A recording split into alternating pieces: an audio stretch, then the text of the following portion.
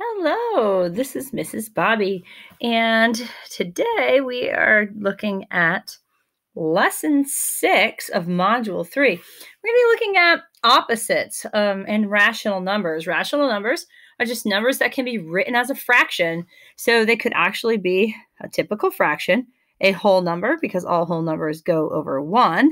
They could be a mixed number, like 3 and 5/10, or they could be like a decimal, like 3.4, which could be written as 3 and 4/10, or it could just simply be like a negative number, a negative fraction or something. So these are all versions of rational numbers.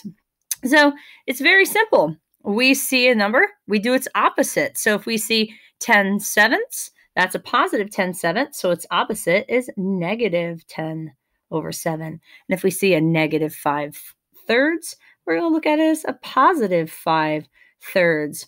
And we have 3 and 82/100. So that would be negative 3 and 82/100 as a decimal. And then we see negative 6 and 1/2. So that would be positive 6 and 1/2. So that is as easy as it gets right there.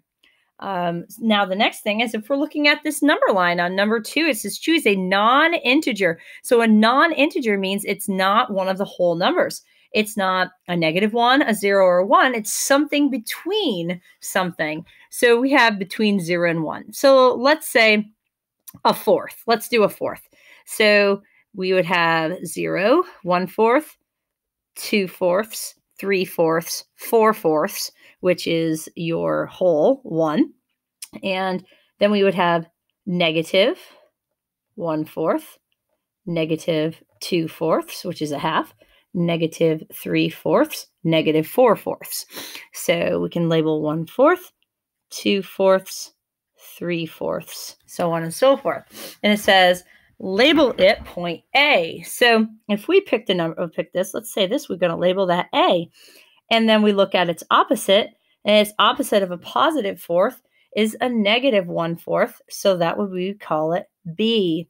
Write values below the points. So we did all this, and that's how we find opposites. Opposite of a positive 3/4 is a negative 3/4. Opposite of a -1 is the positive 1.